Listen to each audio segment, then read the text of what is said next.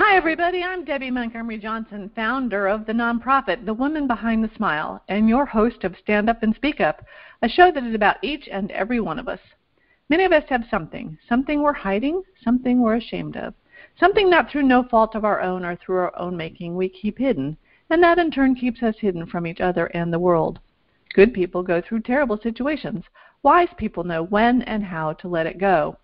Everything that happens to us helps us grow, and while it may be hard to see it right away, the most important thing to do is to change your perception about your circumstances.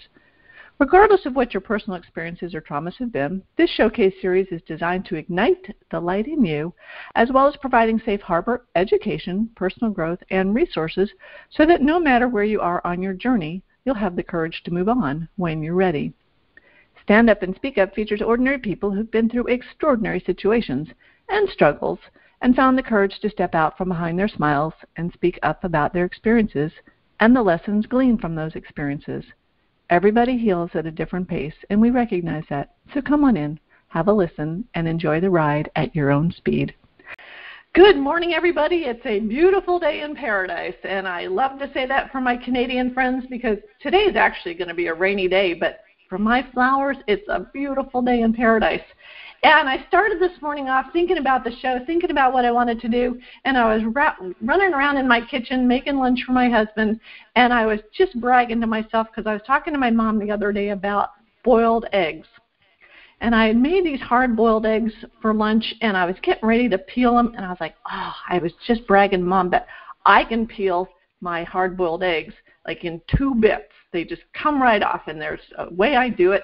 And I was getting ready to do it this morning, and the first egg I did, I cracked it, and it just peeled 1 millimeter at a time. It just cracked and cracked and cracked, and I could not get that hard-boiled egg open. I'm thinking, this is not the way I want to start my morning. So I had a half an egg left after I peeled it, and then I get my second egg, and I crack it, and off come the peel in 2 bits. I'm thinking, well, heck, that was easy. That's the way it's supposed to be. How did I do it differently? Well, you can imagine the next 2 and 3 eggs, 1 cracked awful, 1 cracked easy, and I'm thinking, this is life. This is my conversation with Werner today about cracked eggs. And sometimes it's easy, and sometimes it's not. So I want to introduce my guest today. My new best friend for the day is Werner Berger, and he's here from Pennsylvania. Werner, are you with me? I am with you. I'm so glad you're here today. I've got to tell our audience, we've not met in person. I feel like I've met you in person. We've been in different groups. I've watched you over the years, especially when you got involved with Awakening Giants. I was on the San Diego trip. But part of me was a little bit intimidated, or I don't want to say scared because I don't get scared of people, but I'm thinking, wow, he is really some awesome man. He's a successful CEO of a company. He's done these incredible adventures around the world. And so part of me is like, okay, so back off a little bit and just keep watching him. Well, about a couple weeks ago when we did an Awakening Giants and we did training, I listened to your training and thinking, Deb, just jump on it. Just call him up and say, hey, would you be my guest? Because he's got so much to add to the people listening to the show. So, Werner, thank you so much for saying yes. And totally my pleasure, Debbie. And in fact, when I heard you, I also reached out to you. I think we did that simultaneously. We did, and how exciting was that? And it's just an honor because I have a very special relationship with my mom and dad, and they're 87 and 92. And I judge everybody's age by my dad, who's in great shape. He works for me. He's the Dr. Jack of the company. And I'm looking at the stuff that you've been doing, and I'm thinking, you know what? Age has no barrier if we don't let it. And so we're going to jump right into that because you've done some extraordinary things. But like I always do with my special guests, we're going to go back, Werner, a few years to when you were young. And I want to know, where did you grow up? What was your family like? Brothers and sisters, siblings, and that kind of stuff. And I want to hear a little bit about your childhood before we jump into your youth.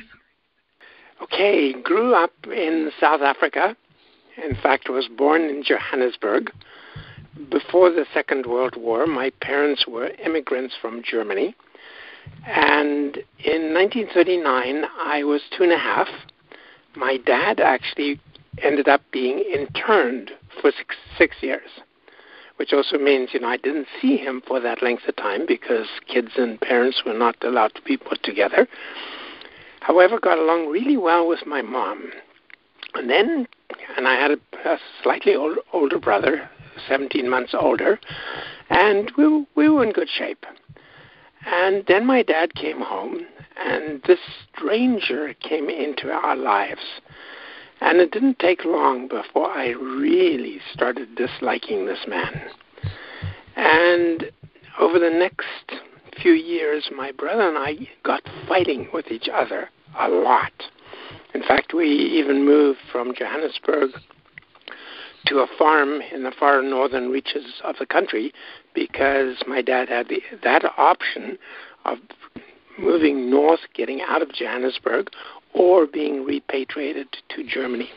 So for 8 years, I became a farm kid. No, I should have said at age 8, I became a farm kid. And in fact, for 8 years, because after high school, I went to university in Johannesburg, still really disliking this man, and didn't really realize that I was playing life from I'm not good enough. I'm not measuring up. I'm not the tough guy that he is, or the autocratic person that he is. And of course, that's what I should be, because that's what men are supposed to be. And ended up really seeing myself as a nice guy, but I also saw myself as a wimp. Ended up in all kinds of athletic endeavors, loved sports because it really was my way out. And in fact, I remember very distinctly at age 18 thinking to myself, if I hurt myself to the point that I can't do my sports, I would end up killing myself. So one university degree wasn't enough. I had to get a second one, and I had to get a third one. And in retrospect, looking back, is because I didn't know who I was. I didn't know what I wanted to do with life. And just going back to school, not only was it fun, but it also was an escape. Then, after my MBA degree, I had the opportunity, of taking over the running of a small company, and grew this company 700% from 17 employees to 94 at its peak in 7 years, which was really quite an accomplishment. But at the same time, I didn't have this sense of it being an accomplishment. In fact, at the end of those 7 years, I really felt burnt out. And I thought, well, sell it off, retire, which I did actually another 7 years later, because it took me 7 years to really get out of it, since I didn't know where I was going. And instead of retiring to something, I retired from something. And that also had another impact, because over the next 4 years, I ended up finding myself completely in the gutter. Was married, had 4 kids, 3 of them of our own, 1 adopted, but then had to get back to doing something meaningful and useful. Totally by accident, and I hope you're not thinking this is too much, but I'll get to the end fairly quickly. No, I find it very intriguing. Okay, totally by accident, bumped into somebody that was running his own business under an umbrella company called the Performance Management Group. And this was a consulting firm really around people skills, how to run a business more effectively through ideal customers, linking properly with customers, dealing with employees the way they should be dealt with. And it was really easy for me to say, yeah, I want to do this. So I started running my own business as a corporate consultant, and it took me 3 years to really get to the point where I was generating sufficient income that I could be proud and happy with, and worked in the long run with companies as large as AstraZeneca in Canada and also Clorox Canada in the leadership field. And how I got to the leadership part was I was working initially with customer service and then with mid-management and then with sales, and then just realized that nothing worked.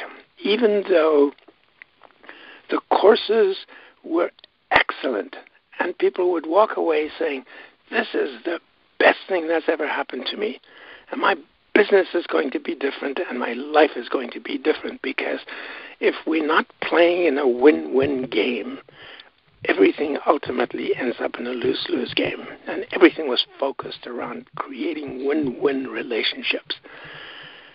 However, 6 months later, 9 months later, people hardly remembered the name of the course, leave alone having implemented any of the skills. And what came to me is, until the culture of an organization supports that kind or that way of being, nothing can work. And that led me into the leadership part, to really change corporate cultures.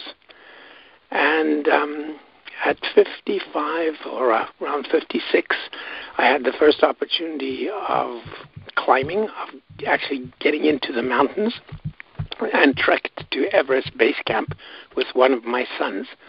And for me, that was a life-changing experience. Okay, we're going to get into that in a minute, because there's a lot about the climbing that is really, really important. But as far as the corporate culture and the leadership, I'm sitting here thinking about how I have responded to classes, and I'm like those people you talked about. You know, you get gung-ho about a training that you go through, and then 6 months later you're like, it's on the shelf. You know, for me, it's hands-on. It's like when I'm reading a book. I have the book in front of me. I'm highlighting with a highlighter, but I also love to listen to it in Audible, so I'm getting it in multiple ways. And then I will sit down and apply it, and I'll write about it. So there are so many ways that we need to learn, and classroom's important. But for me, it was sitting down at my dad's knee and learning how to hammer a nail, or put in a new dishwasher or something like that. It's hands-on. And it's that experience that I think so many people miss out on, especially in school right now or in classes. It's the application part of it. So in this process, though, who were your mentors? Who was around you giving you advice, if you had any? Initially, I didn't have any, and then went to a workshop called Consultation Skills. And this was that was before I became a corporate consultant. And I just absolutely loved what they were talking about relative to communication skills, connecting with people, really focusing on the other person, really getting out of your own shell. And then when I got into the corporate consulting world, I had some phenomenal coaches and some phenomenal processes. So I did not develop the processes.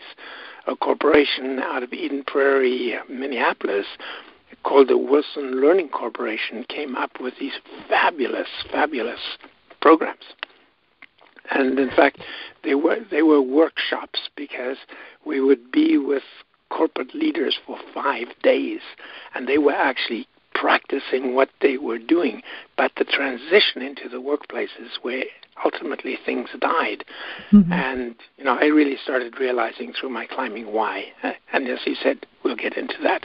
Okay. When you mentioned that when you retired from something instead of to something, and then you felt like you were hitting rock bottom, that you were in the gutter at that point.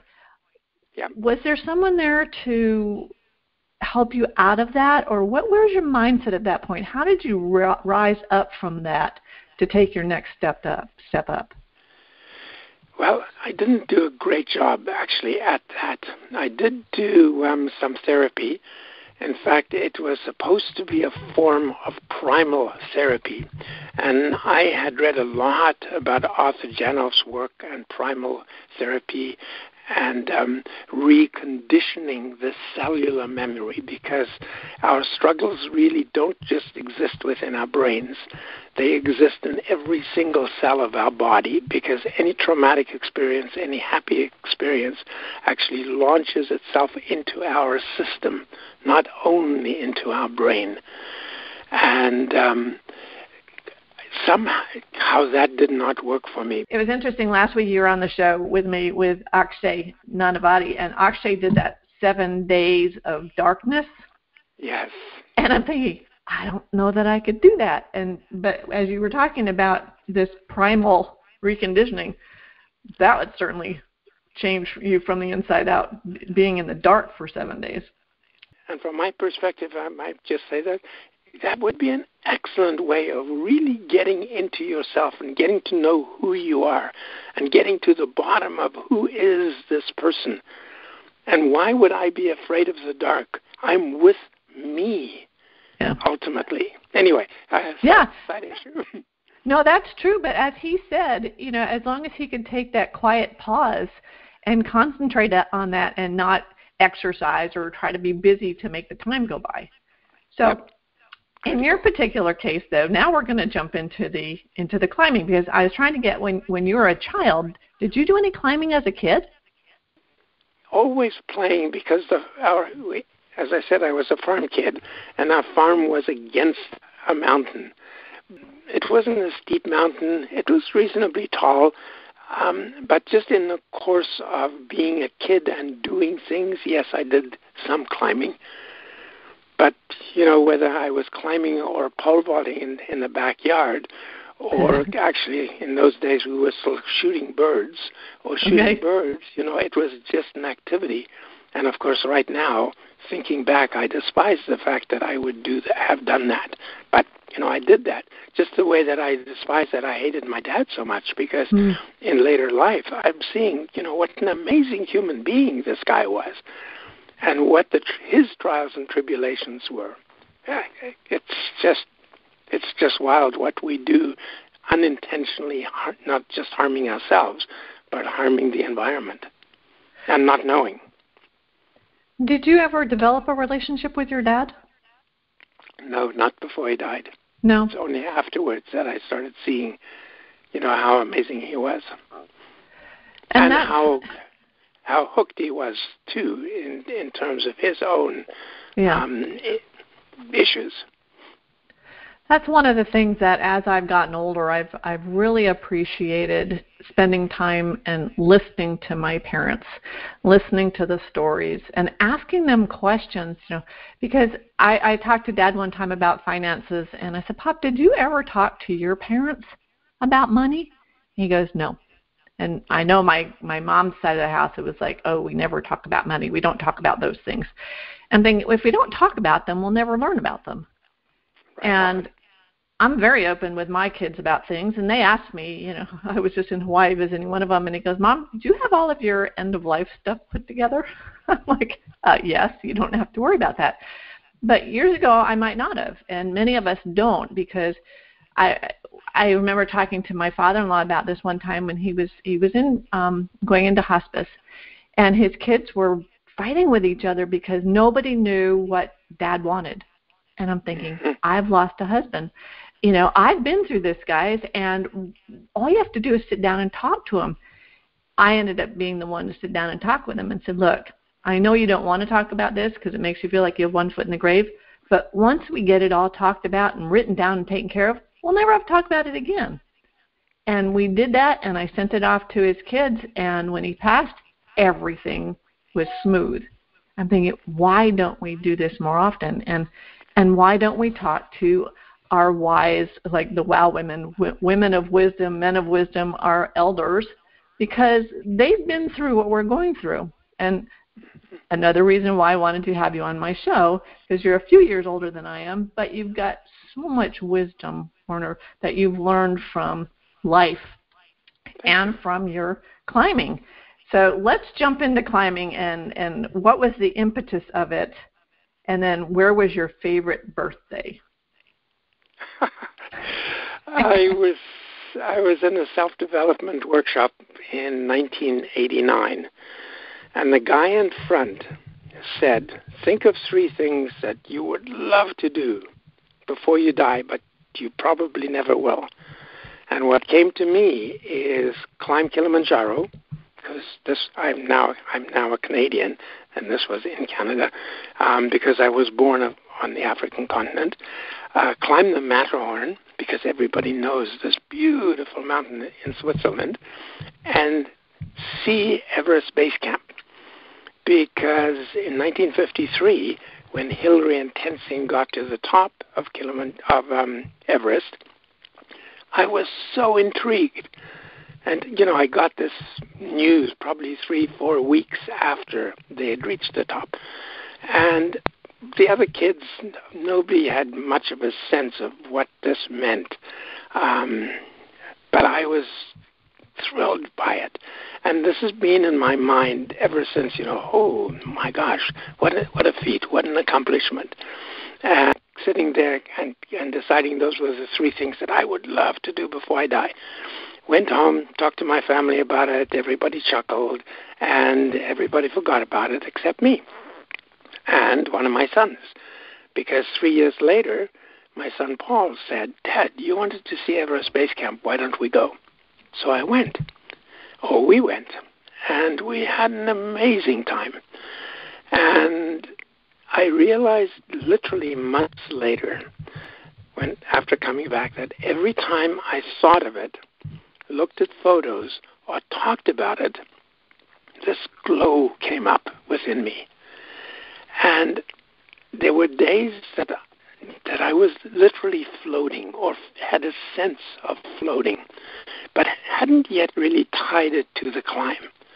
But then one day just realized that something had shifted there. And what had shifted is I had received a sense of what is it like to be completely in the present. Day after day after day, the only thing you're thinking about is the next step.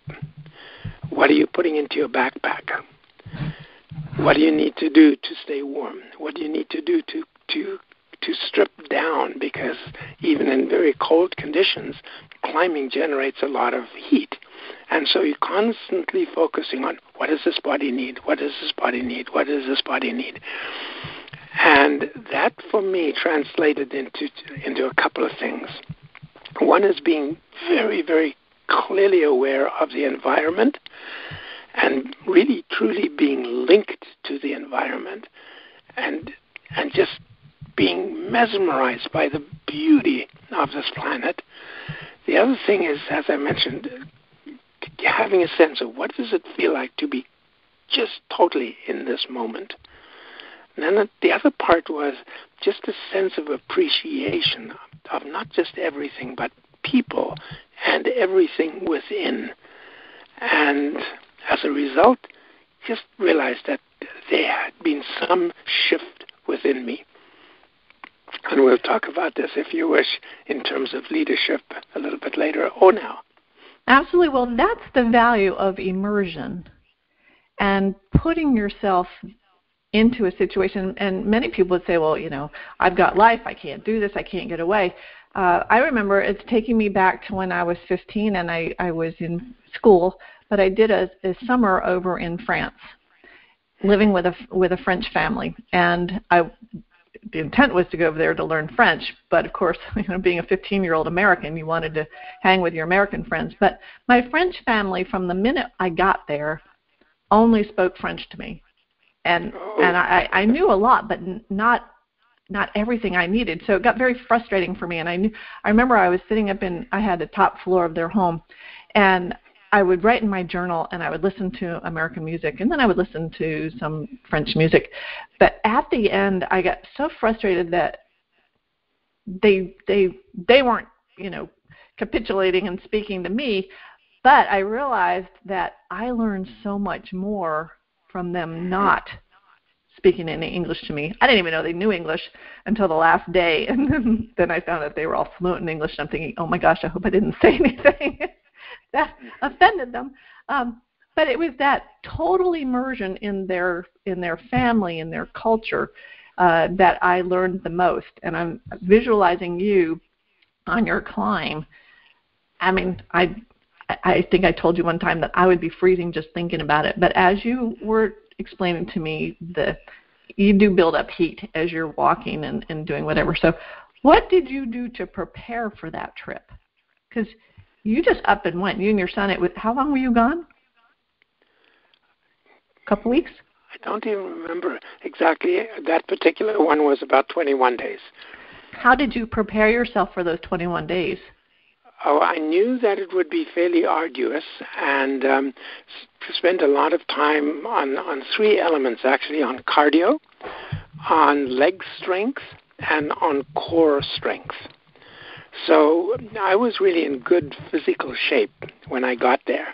And even so, with altitude and being in good shape, we probably went faster than, I shouldn't say probably, we went much faster than the normal people would go.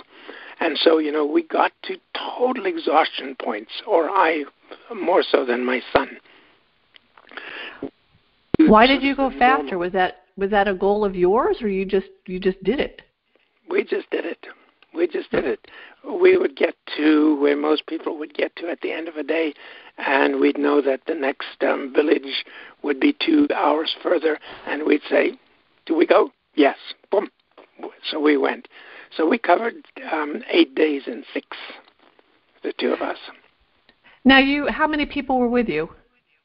Just my son and I, and then a couple of people along the way joined us, and some dropped off, and some stayed with us. You didn't have a guide with you at that point, just the two of you? Yeah, we did not go with a guide. Now, when I take people, we actually go with a guide and with porters, because we were carrying all of our own gear. Now we don't. We carry about 15, 20 pounds, mainly rations of what you need during the day, and the porters carry the main load from one sleeping place to the next sleeping place. What a bonding experience that must have been for you and your son. Extreme. And in fact, my son and I, this particular son, we were extremely close until about age 12. And then we got into all kinds of conflict because I didn't know about leadership. I didn't know about parenting, not much at least, more than maybe most people, because we didn't do certain things that most families do. But that was my wife's influence. She was a very, very strong influence on how we parented. But anyway, I would keep doing things with and to Paul that I would do with him as a young kid. And of course, that came across as me controlling him to him, not realizing. I was thinking, I wasn't consciously thinking. That's one of the problems. My rationale was I'm saving him from hardships instead of allowing him to learn the lessons. And of course, that came across, as I said, as control, and that created alienation. And when we came back from this trip to Everest Base Camp, everything had shifted, everything had changed, and we're really, really in great shape now and have been literally ever since that trip. Were there times on that trek with him that he would be the one saying, "Come on, Dad, you can do it," or did it go back and forth? Were you the one that was doing it? Who was the primary encourager in that group? There was no leader. No leader. Nope. We just, I don't know, somehow we just meshed. There was no, let's do it this way. No, let's do it this way. We just flowed. Does one person go first and then the other follows and then maybe you switch off, or how? He was generally in front because he was, I definitely struggled more than he did physically. Mm-hmm. It's interesting. I read an article that was written years ago, and you said this: a good leader can sometimes be like a good parent. strict in terms of what the expectations and the agreements are, but always considerate of the other person and how they feel. The minute I damage that feeling, I've got somebody that's going to avoid me whenever they can, and they'll start disrespecting me because I've stepped on their toes. Maybe it was unintentional, but that's the damage and that's the problem. A few leaders intend to damage their people, and yet they do it because they don't know any better, because they haven't gone through their inner journey. They haven't found and grounded themselves in their magnificence. In fact, so it's not selfish. In their magnificence, they need to ground themselves. So I'm thinking there were times probably where you had gone through this process, and I have too as a parent, where I think I'm doing something for one of my kids, and it was totally the wrong thing to do, and I didn't allow them to learn for themselves. And we had words, and I'm not a person of conflict, and I don't think you probably are either. So out of love, we're trying to protect, maybe control, but at some point you have to let that go, and that's, I am assuming, something that you and your son learned from that trek. Well, just bridging on what you said, the other thing that kicks in is if we're not people of conflict, very frequently we step back and we give in to the point where we no longer can, and get angry, and I'm talking about myself here, get angry, and instead of coming across as gentle and friendly and as a coach, I come across as an autocrat. Because I'm now in reaction. I'm no longer in my rational space because of getting hooked. And that's where the damage comes in. And people don't like autocrats. Of course not. We don't like being told what to do. We don't like being controlled. Unless, of course, we're in the formative phase, we don't mind people telling us what to do, because we don't really know what we should be doing once, let's say, we've associated with them in a business setting. They set the path. They decide what has to be accomplished, and they have a sense of how to do it. I'm a rookie. I don't know. So they can tell me, do this, do this, do this, and when you finish doing that, do this. And that's fine. But when I get into the normative phase, the next phase of my growth, which in a family would be the independent phase. A kid wants to become independent. If I don't let go of what I did during the dependent phase of that kid or of my employee, resentment starts building up, because immediately I think you don't trust me. Yeah. Then you have the other side of it where the strong one doesn't want your help. And I think sometimes I got into that position where I'm like, hey, I'm the self-sufficient one. Leave me alone. I probably would have benefited from help at that point. So what do you do with that one? I think you called it the macho mode that people get into. Yeah, I learned that one on the mountain too, because on Mount Kilimanjaro, somebody was really struggling. And I said to her, Jennifer, give me your pack. And she said no. And I said, look, give me your pack. And she struggled and struggled and struggled. And an hour later, I said, give me your pack. And she said, no. And she kept struggling. And I got frustrated by that. I hope I didn't show it. But internally, it said, why would you be so hard-nosed? And then on Mount Everest, I had a period of really struggling. And one of the guides said, give me some of your weight. And every instinct said, no. I came here to prove myself. And that, of course, is the problem. And I did not realize that. A lot of my climbing was to prove myself to me that I was okay. Anyway, and I thought back of that situation on Kilimanjaro and said, okay, this is stupid. I will give him some of my weight. And I did at one point. So I had learned something. Well, and I mean, how many people have died thinking that they can do it on their own? Oh, there are lots of deaths on the high mountains. On the mountains. And yeah. You've climbed, well, you've got the Guinness World Record for climbing, the top mountains on every continent? Yeah, the highest mountain on every The highest mountains. And that was by your age, or how did they come about with that world record? Yeah. By age, I was the oldest person to have accomplished what is called the 7 summits. And actually there's an 8th that becomes part of the 7, and I know that's confusing because the mountain in Australia is just a little pipsqueak of a mountain at 7,200 feet. And when I was nearing the summit, there were families with babes in arms that were coming from the summit. It's such an easy walk up. So the serious climbers replace that mountain, although that is the highest point on that continent, with a mountain called Karsten's Pyramid in Indonesia, because it's still part of the Australasian shelf.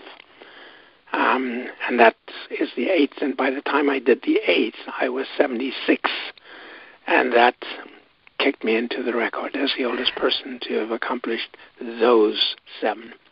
At one point, did you strive to get that record, or how did that come about? It just happened. Just happened. After coming off McKinley the first time, and that was in 1995, we did not get to the summit because when we got to the summit ridge, which was only 200 vertical feet, 70 yards from the top, along a very gentle ridge that takes 20 minutes, we could not continue on because we got into really high winds, gusty winds, and the temperature was well below minus 40. And the worst part is that wasn't too bad. We could have handled that. But the worst part is cloud was moving in. And we could not afford to get caught in a whiteout. So we had to, are we going to risk the 20 minutes to the summit and back before we can go down? Or do we go down and come back another day? We decided as a team to go down. And that was smart, because otherwise, that getting caught in a whiteout at that altitude with our bodies not being acclimatized and having to spend overnight in those freezing, windy conditions would not have been very smart. At the time, though, did you experience any disappointment? You were so close. None. None? Because when we came home, most people said, "How could you quit?" Not most people, some people. "How could you quit when you're that close to the top?" And everything inside of me screamed, "We didn't quit. We didn't quit. This was the most amazing experience I've ever had, and now I can go back and do it again." So in that, I learned the journey absolutely is the destination, if you allow it to be, and if your ego doesn't get in the way. Mm. I'm thinking of the book 3 Free from Gold, and that perspective would be like, you'd quit. You were so close. You were 200 feet away. But I read your rendition of it, and that is so true. You're looking around, and look how far you got. It was the beauty of that, and then you could go back, and how much more passion and confidence did you have the next time up? A lot more. Actually, I had lots of confidence even with the first attempt. So it wasn't a case of confidence. It was really a case of just the enjoyment of the effort, knowing that we are going to be dog-tired at certain times, especially after we got to our campsite and then had to go and shovel snow and ice to create a tent platform. And just being in that environment and just being one with nature, I found was a little on the, maybe not a little, was on the addictive side. Mm.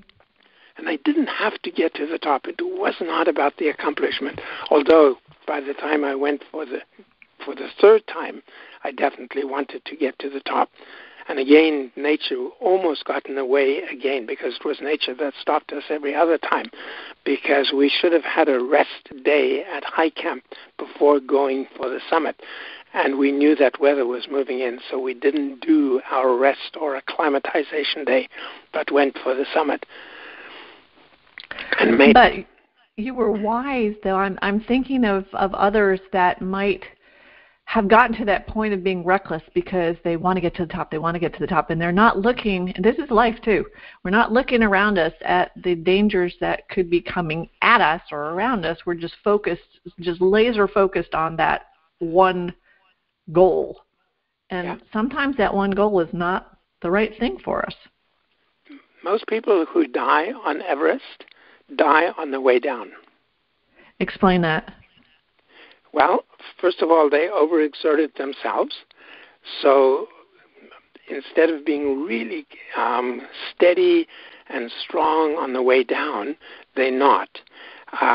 It's also more dangerous climbing down, because going up, all your weight is on your toes and on your front crampons.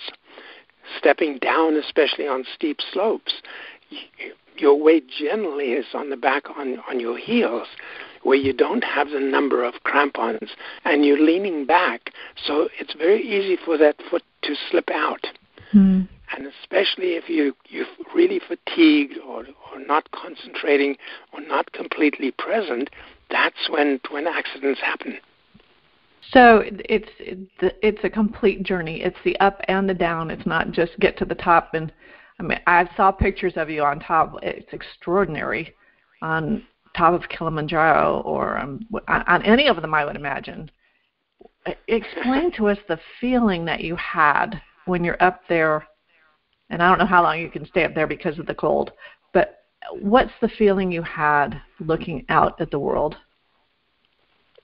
It varies depending on, first of all, what you see, because when we got to the top of Everest, and I got there at 8 minutes past 8 in the morning, we'd climbed from high camp through the night. Cloud had already built up, in the lower regions, so there wasn't much to see except the odd mountain peak that stuck through the cloud. But I had another element that I was focused on. Brought some kites, so I ended up flying a kite on Everest.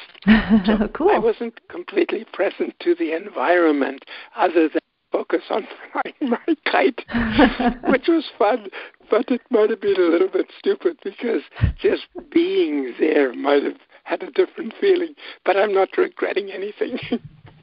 And ultimately, it's not about getting to the top. It really is about the effort getting there. My deepest sense of experience and being truly touched was when I was behind the rest of the team. I got to the South Summit and looked across the traverse, saw the Hillary Step, which is a steep little section that people know about who are climbers, and saw the slope all the way up to the summit, and could see the summit about an hour away. And the weather was fairly calm. The sky was really black because at that altitude, it's a different sky. And it was about 7 o'clock in the morning, and knowing that this was going to be the day that I'm going to stand on top of the world, that's when I had a really, really strong emotional reaction. And even now, when I'm talking about it, I can still feel that reaction. That was much stronger than being on top. But then being on top, of course, I had my activity with a kite, which took some of my attention away from just being. It's like doing the push-ups in the dark. Well, I'm going to have a different thought about when I hear Mary Poppins sing "Let's Go Fly a Kite." Now I have a vision of you on top of the mountain. How fun is that? I can just imagine the feeling you. I mean, I'm never going to do that. I'm going to tell you, I never say never, but I will never do that. Sorry. but it's that Tinkerbell moment. That's that when I went up on a challenge course and jumped off of a pole and caught a trapeze, and I'm hanging there, 40, 50, 60 feet above the ground, and I'm having this Tinkerbell moment, just thinking, wow, this is the coolest thing ever. And just thinking about it, I can feel it. I can feel it all over again. It's been years since I did that, but like now I'm looking at you flying this kite on Everest. It's just like, what a cool moment. And so Werner, I'm going to split this show up into a couple different parts, and I want to leave the audience with the feeling of flying a kite on top of Mount Everest. How fun, how cool, how exciting, have that Tinkerbell moment, and just thank you so much for this time we've spent together. I really enjoyed it, and I look forward to doing the next part of the show and hearing from our friend Deborah Morrison. So thanks, everybody. Have a great day, and we'll move on to the next section. Thanks for listening to Stand Up and Speak Up. We are dedicated to encouraging you to remove the mask of embarrassment and being your best self. If you've been a victim of a scam or cybercrime, please visit againstscams.org for assistance and guidance about options in recovery. SCARS, the Society of Citizens Against Relationship Scams, is an incorporated nonprofit crime victims assistance organization based in Miami, supporting scam victims worldwide. If you can, please make a small donation to help the victims around the world receive the help that they need. This episode has been sponsored by BenfoComplete.com, a vitamin supplement company that supports happy and healthy hands and feet for those with neuropathy. If you or anyone you know struggles with the pins and needles or numbness in their hands and feet, check out our benfotiamine products at BenfoComplete.com and use the special code STANDUP for 5% discount on your purchase. Again, thanks everybody for being here with us today. Go to my website, thewomanbehindthesmile.com, for additional information and resources. Check out my YouTube channel and subscribe, and follow the replays of all of our great guests. Have a great day, everyone. Thanks very much for being here.